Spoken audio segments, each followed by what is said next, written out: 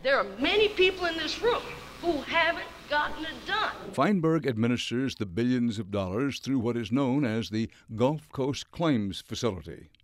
And since his appointment last June, he has traveled across the region to talk with local residents and business owners. I have had my home foreclosed on. To date, he's held roughly 24 town hall meetings in Louisiana, Mississippi, Alabama, and Florida. What you want me to do, get on my knees and beg you for it? The mood can often get testy.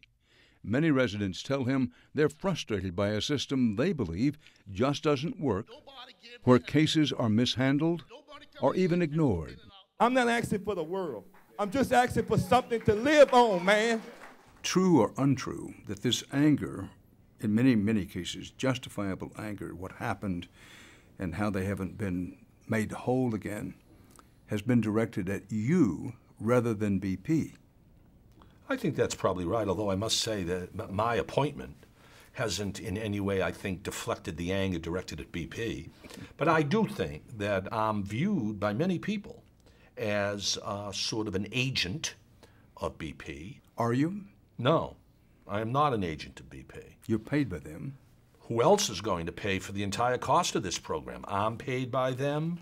The entire Gulf Coast Claims Facility is paid by them. All of the claimants are paid by them because it is BP with the wallet and the deep pocket that has put up the funds for this entire rather unique, unprecedented program. I'm going down the list of things that people have told us. Some say they've only received a small fraction of what they are owed without any explanation. Does that happen?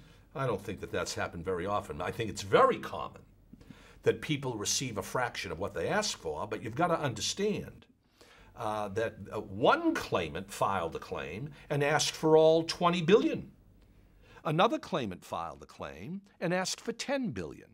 So I mean, the gap between what is requested as wishful thinking and what can be proven as damage attributable to the oil spill is often very, very wide indeed.